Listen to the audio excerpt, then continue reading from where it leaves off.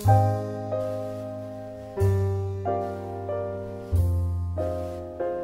evening all of you. So today we'll be dealing with the topic graphical representation of motion. So how to represent the motion in a graph. So what is a graph? A graph is a pictorial representation of the relation between two sets of data. So basically you have two sets of data. It can be anything. So out of these two sets, one of the set of data is dependent. That means it depends on something else, whereas the other set of data is independent. So basically a graph is a pictorial representation of the relation between two sets of data. Next. So we'll come across two types of graphs when we are dealing with motion. That is, the first one is displacement time graph. So plotting displacement, which is a dependent set of data on y-axis and time on x-axis, is displacement time graph. Here time is independent.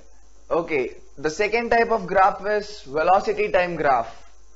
In velocity time graph, velocity is plotted on the y-axis and it is a dependent variable, and time is plotted on the x-axis, which is again independent.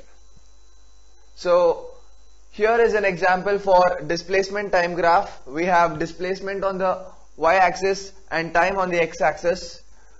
We have different displacements at different intervals of time. So we plot the graph. We've got a linear graph here, and this is one more example of a displacement time graph which is not linear. Initially it is linear, then again it decreases and it becomes non-linear. So these are the two different types of displacement time graph. One is linear, another one is non-linear. Next. So this is also one more type of displacement time graph.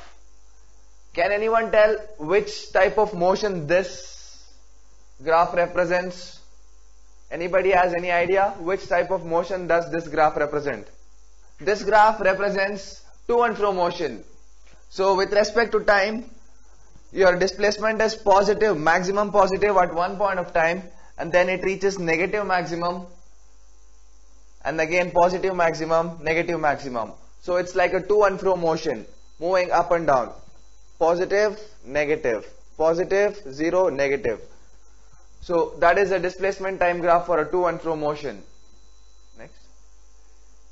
So coming to velocity time graph.